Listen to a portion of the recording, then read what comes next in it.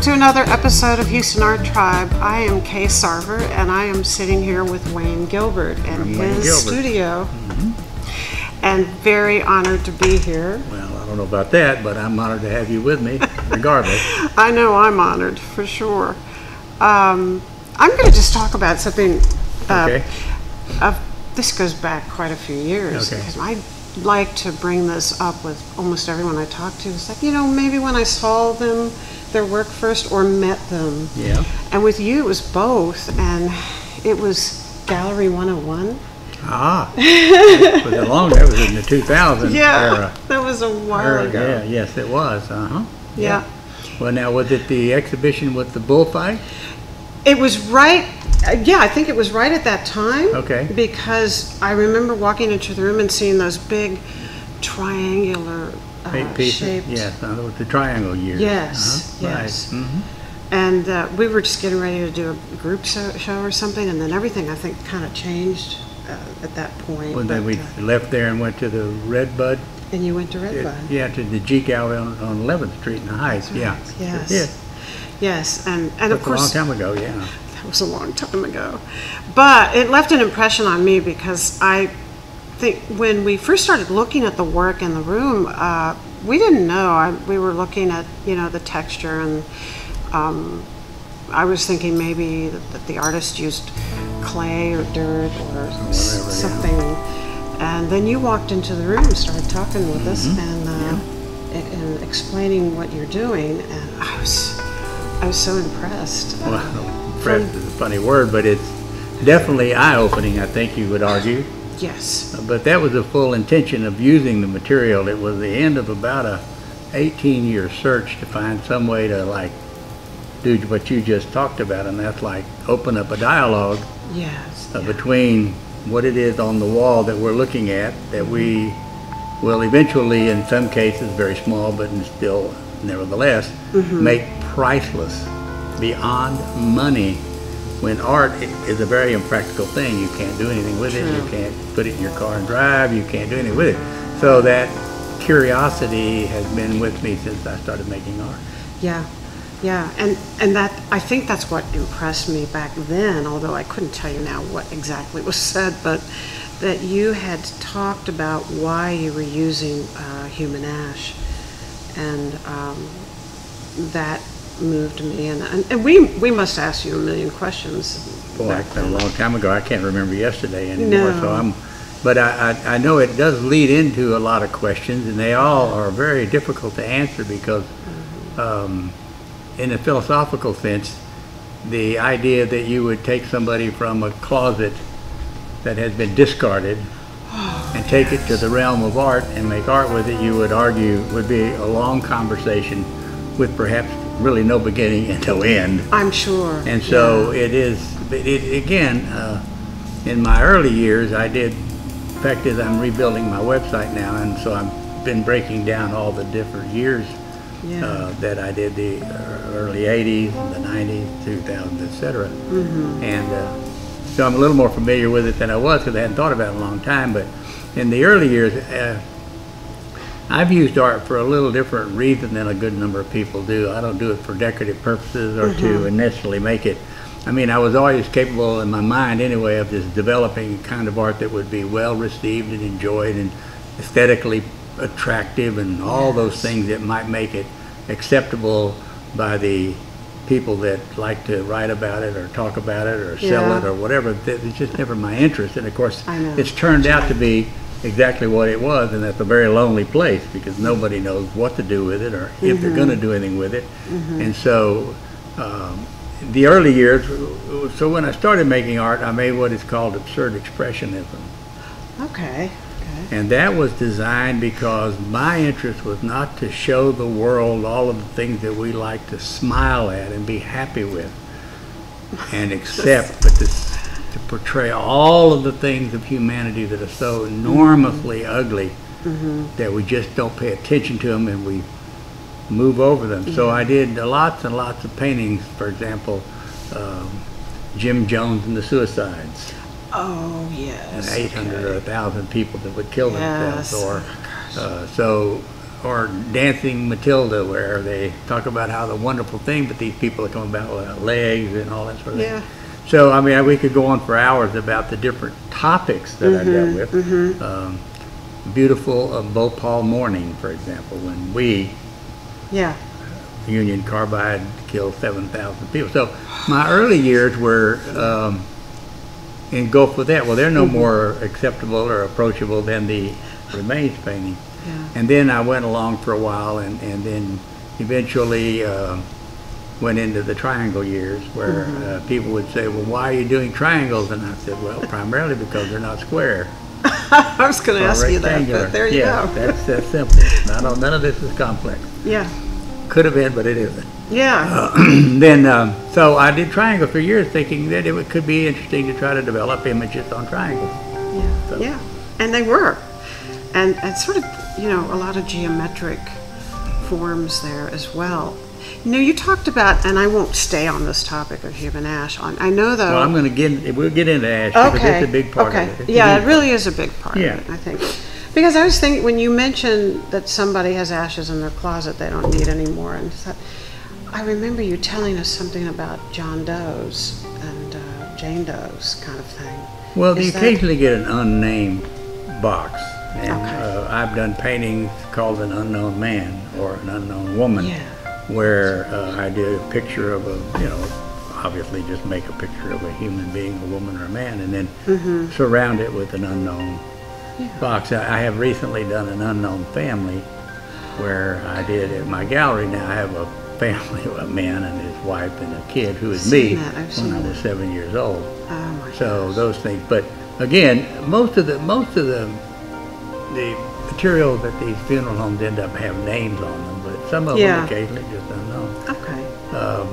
One of the most dynamic pieces of art, I would argue, I love the art world because there are those people that we deem academically, critically smart enough to know how to interpret art and treat us like we're either smart or dumb, or worthwhile or not worthwhile. I get a little old and smelly.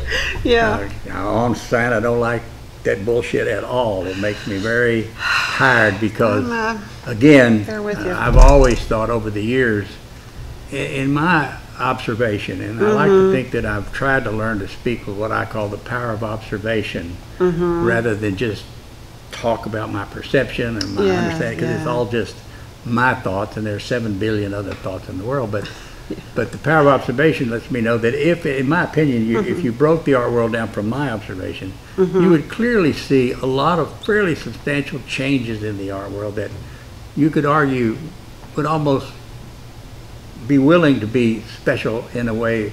But a lot of art today, or a lot of the years, if you were to take a lot of stuff they've deemed as, the inside world, and you took it out and nobody's seen it before, and you put it in somewhere else, it doesn't look to me like they would ever selected it in the beginning. So you have to wonder how this stuff comes about, and it comes about through relationships, friendships. And if you read a lot of art history, you realize that Joe Blow knew Ann, and Ann knew Ann, and Joe knew, and the critic up there was a good friend of theirs, and they drank wine together and all that sort of shit, and they made a famous artist. So again, I'm a little, I guess, worn out by it all in some respects. And that's not to be positive or negative. Because, no, I know. It's life is just life, and it unfolds just exactly the way it's supposed to. And so I so understand. I mean, I heard an artist say something about, I don't want my art to be intellectualized. I don't mind that. I wouldn't mind it at all, but it isn't. In other words, you always wonder why yours isn't and theirs is. Because, that's and of course, in my case, perplexing. I have one of the most monumental pieces of art, I would argue, in the globe today, and I don't give a shit who agrees with me or not. If you go to my gallery and you see a large canvas the size of this one over there, which is big, it's pure white, and in the very middle of it, it's got one small box, and it's an entire ashes of a little baby called Baby Boy Brooks, and you just walk up to it, and there it is. And I would say, okay, if you were to have any historical understanding of art, and you looked at all the art I've looked up, I've been to 25 countries, around the world, I've been, a lot of art. I'm old, something like that. And you would say, okay, so they could, and this is probably the kind of thing you won't be able to show on the film, but nevertheless, they go to the extremes of defecating on canvases. Oh, I know. And then they write critical articles that make these people famous, Yeah. which is fine. Yeah. But I put a little boy's ashes in the center of a canvas, which could begin a dialogue that could never end. Yes. What it is about our good fortune that we can be standing here today, or sitting here today, talking about the world and having had obviously a fairly enjoyable life. Yeah. And compare that to baby boy Brooks, who was born, died, cremated, left behind in a dark closet. Now, you could argue that that would be hard for somebody to understand or accept as contemporary art. Yeah. But that's not my problem, that's their problem. Because so when I get into this stuff, I get into it in a little different realm than a lot of other artists, because it's just sort of my, I guess, my direction of enjoyment is the whole weirdness of not just art, but all. Well, and it's got to speak to you first, not, I mean, foremost. That's the whole thing. It's like, I have to tell myself to forget, you know, how this might influence or whatever when I'm working on something. Just make it. Yeah. Well, and of course we all, you know, we all have, to begin with, to even explain why you would be an artist. Yeah. Well, it's the same thing, I guess, to explain why you would be a businessman. But when you're going along and you're trying to decide what you're going to be, sometimes you could decide to be a businessman or lots of other things. But with being an artist, you sort of kind of end up being one, and you don't quite know why the hell you ended up being one, you know? Yeah. I wasn't one till I was 34, you know, and I had no earthly idea. I read that. I mean, that surprised me. That's actually. interesting. So just decided you needed to express No, yourself. actually what happened was I came after the Second World War, and when I was growing up, we found one of the most enjoyable things in the world, and that's drugs and alcohol. And we loved it, and I did it to the abuse stage of what we refer to in my recovery program of Alcoholics Anonymous as the point of profound degradation and demoralization. Wow. But before that, I had just manufactured my way through the greatest rock and roll years in the history until it got really ugly. Okay. Well, so the point being is that after the war, when I was growing up, my mom and dad told us to get a job. Oh, wow. They didn't tell us to go study art or play the piano, because I'm not from a very wealthy background. So there I was, and I never did. All I did was go into selling oil field supply equipment, all that sort of thing like kids do. And so after sobering up, for reasons that I would only give my dear wife the greatest gratitude for, she suggested we take some art lessons, and I had never even thought about it. I thought, well, no, I'm not going to take art lessons. I'm going to go hit a golf ball or two, you know. But I went, and I had a psychic occurrence, or you could refer to it as a spiritual awakening, but not in a religious God sense, because I don't believe in gods. But I had an awakening there that something inside of me, we went there and said, oh, I can do this, hell. Yeah. So, and I realized my mother was pretty good at it later on, but I'd never paid attention. Oh, interesting. So that's when I started making art, and then I went back to university when I was 34, I guess it was, and got my degree in art. I mean, well, I got a degree in painting, but a minor in art history. Yeah. And we got a phone call. Could be from a wealthy collector. It could be. No, it could be from the vet, because my dogs, we're talking about my dog's foot more. So anyway, so long story short, I went back and got my degree, and then I just began to paint. Now, I'm a little bit different than the vast majority of people that are involved in the art world, because my wife was the founder of our company. Okay. And we have a company that's been in business 42 years. Wow. We have 22 people working right now. We do all of the computer-generated imaging, animation, video, etc. for Dell Computer, Hunter Fan Company, Fossil Watch Company, and a lot of other national brands. Yeah. So therefore, I spent my entire art-making years completely engulfed in business as well. That's and amazing. did it all at nights and all at weekends, etc., as well as opening the gallery business. I was just going to say. In 1999. On top of that. On top of all of that, which it became a very big job too, because actually making exhibitions work requires a great deal of relationship with artists. You know the whole thing about making a gallery job. I mean, you got to hang the show, you got to get them all. You got to, if you have a group show, you got to deal with 25 different personalities that all maybe about 3/4 of them pretty easy to deal with, and a quarter of them aren't, you know, that kind of thing. Herding cats. Yeah, really. And so with that in mind, I come to the table a little bit different, and you know, and having also put on exhibitions around the world. Yeah. Because what I used to like to do, and I don't do it as much anymore because it's so much work. Oh gosh. We would go to see if I found a gallery in Madrid or a gallery in Bali or wherever. What I do is I do a little show of Texas artists, and then I bring a little show of Madrid artists back and forth. Yeah. I love that you became very interested in, you know, helping other artists, showing. Well, it's a principle that I learned. You know, you think these people would act like, okay, he's a good guy. That's not really it. Let me tell you what you learn when you're in Alcoholics Anonymous. Is if you get something, you should give something back. That's right. It's just because it doesn't even make any sense, but it works really well. And what happens is that you think it's going to be something that's going to like roll out and you're not going to be able to measure, but what it does is it makes you feel good about yourself. So it's all very egotistical and self-centered. Believe me, it's weirdly self-centered, but in the same token, you get something. Well, the same thing holds true in the art world.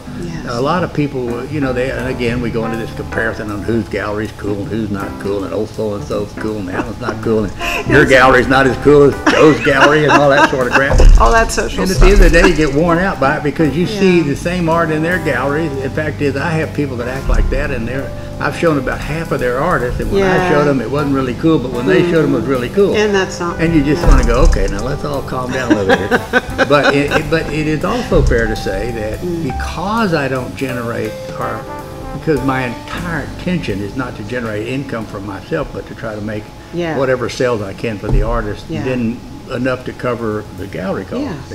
So I mean, I fall into these places a little bit differently, I think, than most of them. I could see where that. Yeah, I understand that. But you do have an appreciation for the arts anyway. Well, yeah. So you love to do it. And art historically, you know, as I age and as I have observed, so one of the things that's kind of weird about it is if I sort of like leap back 30 years, or 35 years, the kind of supply and demand scenario was such that it had a way of feeling so much bigger then than it does now, because it's just proliferated just like the population on the globe. That's not to be good or bad, but that's just to mean that it filters it away and makes it far more difficult to get. It does. It's almost not sustainable. It's hard, and in a sales way, it's harder and harder to sell art because your collector base is different. It's changing. The digital media keeps them all from being quite as interactive. So, and you have to deal with artist websites.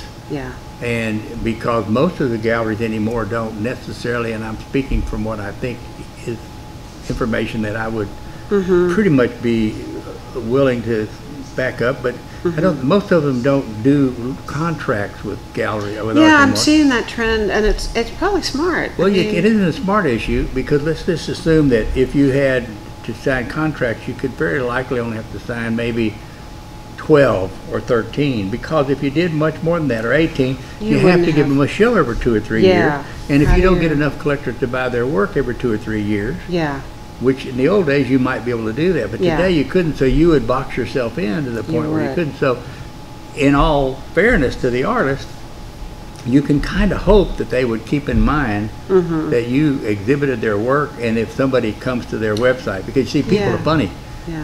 25 years ago or 30 years ago, when they had your gallery portion in there, it was just a matter of fact.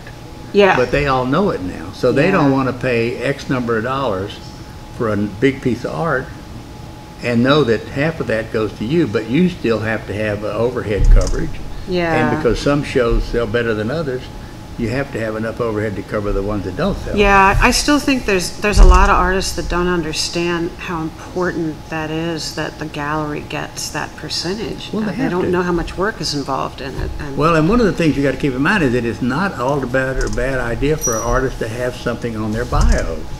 You see, so that's but that's one of the only things that really differentiate differentiate. Don't ask me to say it. The difference between not being a show or gallery or not. And then again, you know, when old Joe Blow's gallery is really cool, they, you know, you see what I mean? So it gets all kind of really messy. Yeah. And in the old days, it didn't seem quite as messy. No, I know. I mean, I don't know what your age is, but I'd say we're close. Me too. I'm old. I'm 72. So I'm going to be 70 in Well, good month, for you. so, You don't look at, you're aging better than I am. I don't know.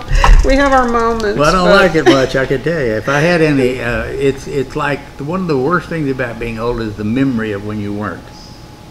Yeah. Because there's some kind of a matter-of-fact way of life that goes on without you paying much attention to it in the way that you do as you get older. Yeah. You know what I mean? And you get a little worn out, or you're not. So you get worn out. Yeah. My mother's 94. Oh, that's and good she news. said to me, and she's really still quite with it, you know, and taking care of herself. But she said to me, "You don't know how young you are." And I thought, it's all perspective, and it's all what we trick ourselves to think. Well, and of course, in my case, I've had triple bypass surgery, and I've had a mitral valve, 2 open heart surgeries. And so, if you have any kind of a dilemma like that, what happens is that goes into your brain. It does. And it runs with you all the time because you're never quite sure whether you're going to have another one, see? Yeah, true. So that, but then again, on the other hand, I would rather be here with all of that than not be here. I so agree, yeah. Because it's all good. the mystery, you know. That's really good. I'm having a little trouble with the Trump years, but whatever. Oh, God. We don't want to talk about that. Oh, my God. You can edit that That's out. another, But that's another thing, you know, in these times where we seem to be really struggling, not only as a community in the Houston area, but the nation and the world. Well, it's changing. You know, the truth of the matter is that evolution works. You might not like the way it works, but it works. And so with the population explosion, and it's exponential. So what's happening is every time you see somebody walk by you with 3 or 4 children, and you think, come on, man, let's maybe 1, maybe 1.5, but not 3. But then you think about all over the world, and if you've traveled as much as we have, and you've been in the slums of India, or you've been on the Chinese back in the back country, or in Java, and you see that those people are proliferating, or India, and they're proliferating, and then you think, well, that's all fine, except each of us have to do so much every day with the same amount of plastic, food, toiletries, all that stuff. So anyway, I don't know where we got off that on, but it's still. Well, that's okay. This is what's so good about this. Yeah, well, the art world, that's, you know. Well, it has everything to do with it, and what drives you to do what you do as an artist too. I mean. So, is your dog outside? No. I heard a bark. I thought. I heard him grumble too. Well, so you are still. Well, talk about more about the work. Yeah. Well, you know, it's funny because all my topics were kind of again in your face. Yeah. You know, if you make the dead end sign or the rough road sign out of human remains, and dead end sign, this strong piece that I have back here is about essentially looking out from behind the doors of death, i.e., about getting over when you're standing there, looking back at, you know, the world and the experience of the trip you've had. It was very interesting because one of the delightful aspects of making this art, it turned out that each of us have our own earth tone color when we're cremated. So that was fascinating. That's the single greatest question I've had all over the world. Is everybody wants to know where these colors came from. Yeah. And I went back to Rice when I was 62, I guess, or 60, and got my master's degree.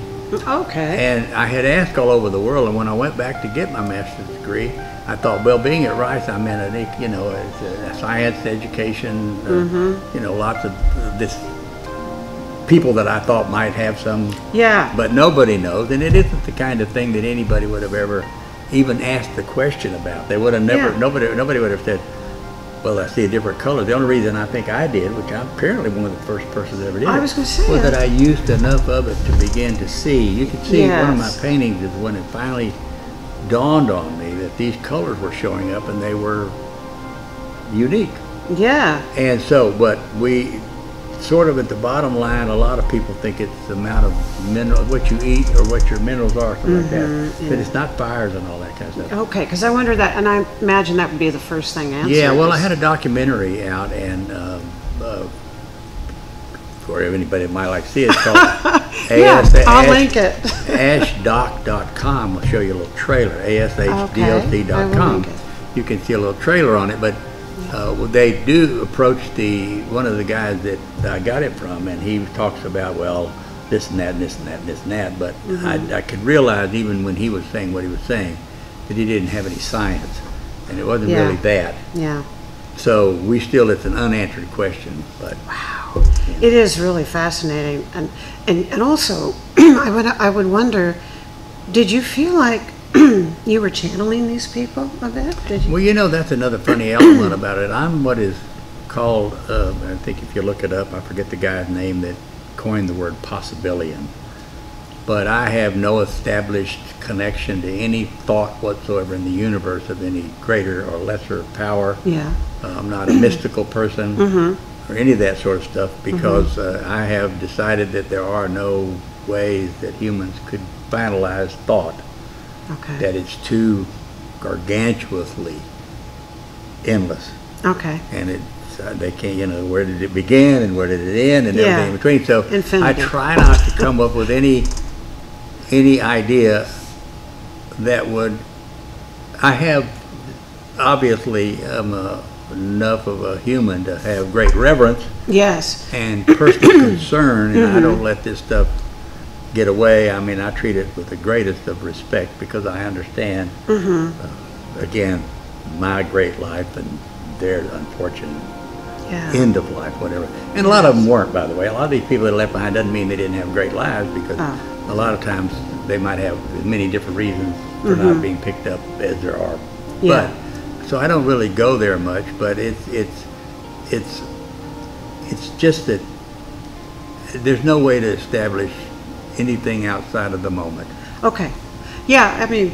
And that's about as weird as you need to get. It could all be about feeling. I mean, it could be anything. It's true. I mean, it's like this guy. I saw something come through the web or something that said, there are 44 religions on the earth, but don't worry, yours is the only real one. Yeah. Okay, so all right. So that just means if I was born in this place, that's what I'd believe, and if I was born over here, maybe I'd believe in that one. But at the end of the day, who's to say who's right and who's wrong? Yeah. I wondered because if there's energy.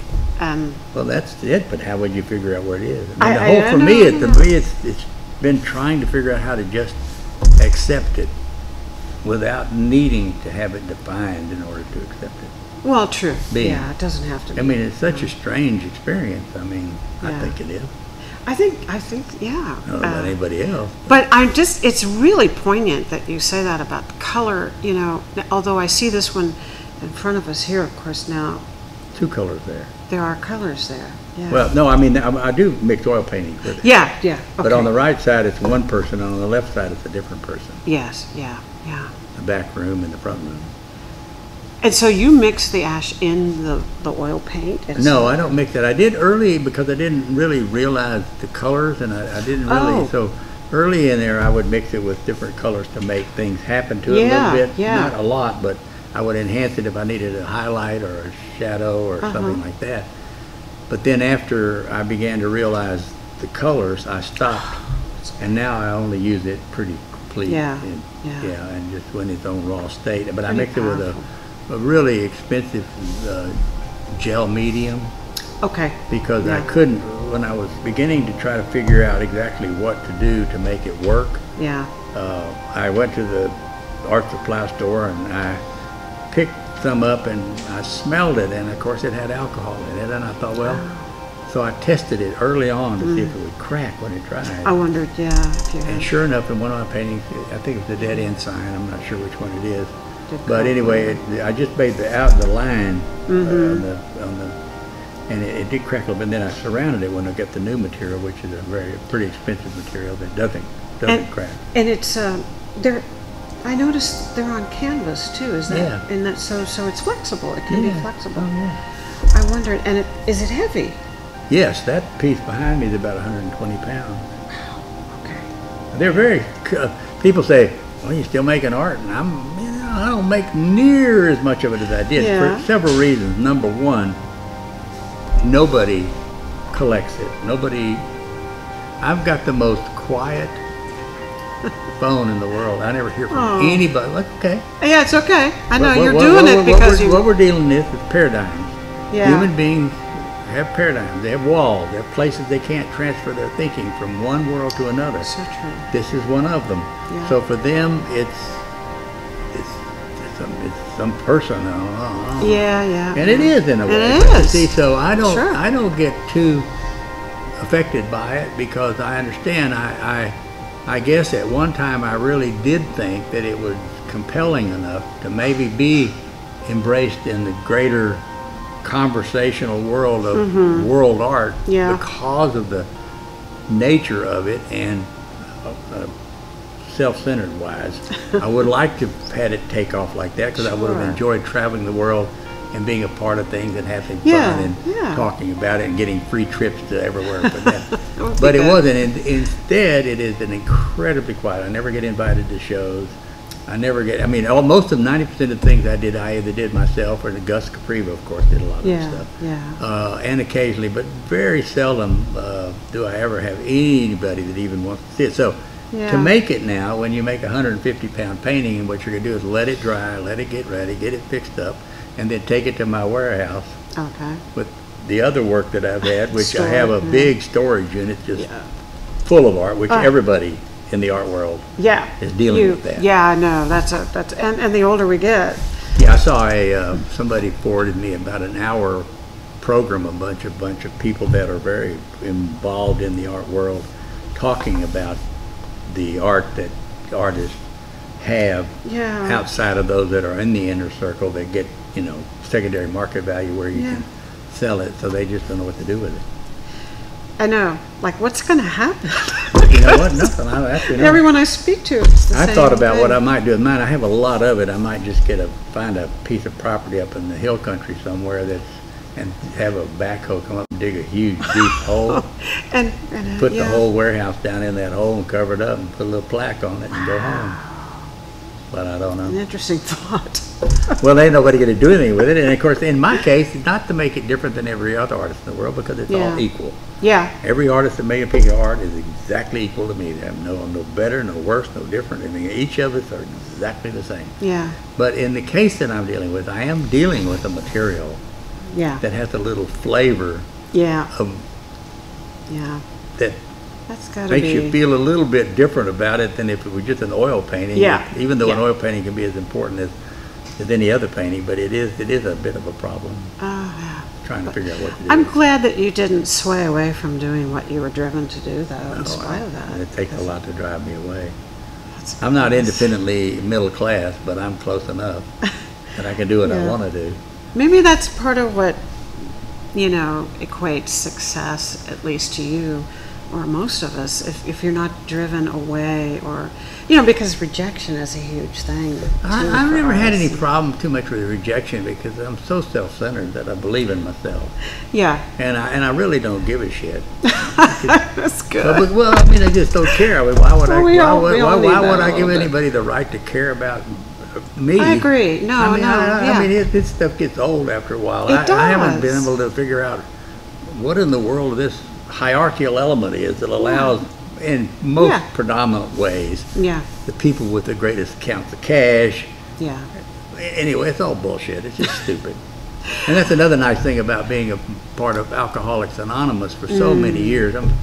Is that in our world we talk honest. We don't talk. Yeah. We don't talk like we're afraid in church that somebody might not like what we say. Yeah. So we get the best inner experience of humanity anywhere on the globe. And if you listen to it long enough, you'll understand that at the best possible level in the world that you could ever reach, which I've reached, is ordinary. Yeah. That's all I am. I'm just ordinary. I'm no better, no worse. Well, it's interesting you too, saying that, because I've often heard of other people I know that have dealt with, gotten into Alcoholics Anonymous, and that philosophy just carries through life. It's just it's a program whereby they give you tools to, first of all, you get a maximum of self-respect. Yeah. And they give you tools to balance out your relationships with people that gives you the freedom Yeah. to not have to be embroiled in it too much. And it's a shame that the world can't have it. Yeah. But I know. you have to have something pretty ugly to use it, I know. so they don't. But anyway. I know. There's another topic. Oh yeah, no. I mean, it's unfortunate, but still, and you know, that's anyway. I know. You can already tell I talk a lot. I love that you do. So I you think can this is guarantee- great. You know, That's what this is about. So It's the just- other people you've been talking to. You know, I have a lot of good gallery exhibitions coming up, and Yeah, well, you know. that's, I'm excited. Yeah, that's right. We should talk. I mean, G Spot is Yeah. a great space, and I love how you transformed it over the, period you've been there. yeah, I got lucky because I liked the G Gallery over on 11th Street a lot. It was big and comfortable and Yeah, nice space. etc. But then when Gus decided to essentially help his friend James Searles, Yeah, and I think, in all honesty, he probably wanted that whole space. yeah, He won't admit it, but he wanted the whole space for himself so he could do both big shows, which Yeah, only yeah. made perfect sense. And I see, now that he's yeah. doing it, it makes it pretty clear, yeah. which is good because Gus is unarguably one of the most contributive persons in the city of Houston. He just Totally. does more shit than 99% of these people, and of course they treat everybody like we're north of I-10, so we're not blue blood enough to be No, cool. no, this is like one of these spots yeah. we always come. Oh, As yeah. Your gallery, his gallery. He- It's like by far. He's these are- big because he's Yeah. put a huge effort into it and done know, more I for the really- artist. So when he did that, I thought, oh gosh, what am I going to do now? Because I mean, I don't know, finding a new art space. Yeah. So I just happened to be walking the dog, and I noticed a little sign in that 1932 storefront. Yeah. And sure enough, it turns out that Bas Poulos from Rice University had a studio there for a while, and a couple of other artists had, and they had already opened the whole thing up, and it has a nice, so it's just perfect. Yeah. It was just tailor-made for It was it. great. Yeah. No, it's good, and I usually come the day of your openings. I don't make the evening so much, but I like to come and look at the work. And, Yeah. I missed this last one. Yeah, but I will she's come. actually a PhD student of Rachel Harmeyer and Brett, her husband, and she's actually a PhD. I'm not sure, and I should know this, but I know she's getting a PhD degree in art history, and or is an adjunct professor there or not. But I know that's a basic, Okay. yeah. What's her name again? Rachel Harmeyer, and her Okay. husband is Brett. Okay. Now on the 20th, I have an interesting thing coming up. A guy that does essentially bio ecology type stuff. Yeah, yeah. I don't know if you saw the printout on that or not. I didn't see it, but it makes me recall another Amy Tran artist. is the author. Oh, okay. She will be there, and this guy runs around the world and goes and finds unusual ecological animals and Yeah. in caves, and he had like 30-something million hits on YouTube for one of his videos, and we're going to do it on the 20th, and he also does drawings and cartoons and all kinds of interesting things, and it should be a pretty eventful evening. Oh, good. The Oh, 20th, good. if you like It's one of my favorite places in town, appreciate honestly, that. and just because I think it's just it stems from the person who's running it to begin with. You just have it's interesting, intriguing. It's not down the same path. It's a little bit different. I love that. But it's the G spot. I Can know. you say? I mean, That's I think that's Gilbert's spot. yeah, I know. Right. I mean, the whole world's looking for it today. Anyway, It's a great Yeah. name. come to begin, and the idea, a lot of people ask me, well, where do you get your ideas? And I said, well, I don't get them. They come to me. Yeah. I don't ever, I know a lot of artists sit around and sketch and come up with or make ideas, etc. And I just never was good at that. I had to be driving around or in a car or sitting at the, waiting for the doctor's appointment or Yeah. somewhere else, and then pow, It comes to. the idea came across, and then I just make a quick sketch of it, Yeah. and then so most everything I've ever made has come about that way. I've Yeah. never just really done one just to. I think it's more a natural process because when I force it, or if I tried in the past to force an idea, you know, oh, I want to do something about this. And Yeah. it just, it wasn't me. It didn't Yeah, feel like me. It yeah. wasn't personal. No, it didn't. No, Yeah. yeah. It shows. Well, and I think that's kind of, well, I think, yeah, you know, and I think some people get into a place where they get kind of famous for it, and so they keep making it. It's Yeah. very hard for people to change directions when they make art because I know. you know. Yeah, especially if it is successful. You're right. It Yeah, just because gets, the next group of people, and I like where you went, so yeah, like where you were, but anyway. that's another tough one. Yeah, Maybe it's better not to be so yeah. collected.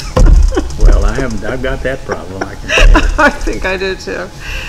Oh, God. Can you think of anything else you'd like? I can't think of anything else, but this has been enjoyable. Well, and I've enjoyed it thank myself. you. I always love talking about myself. Shit. Yeah, Good God. it's been good. I've I enjoyed was it gonna say, immensely. You know, well, And you know, I sound just like the rest of your artists, only they got their story and I got mine. So. well, that's right, and that's the whole point. It's a story, Yeah. and it's just depth of character. It's getting to see who you are, and I love that. That's why I'm doing it. Well, I've Yeah. enjoyed it, so that's cool. Good. You want to look around the house now? Yeah. Say goodbye to everybody. Okay. Yeah. Thanks so much for watching, and please do like. Yeah. Thank you for letting me be me. I appreciate it. Signing Hopefully out. If you've got anybody that's got any extra cash, come on over. All right. Keep us both in mind. Great. Yeah. That's good. Okay, We'll all right. just.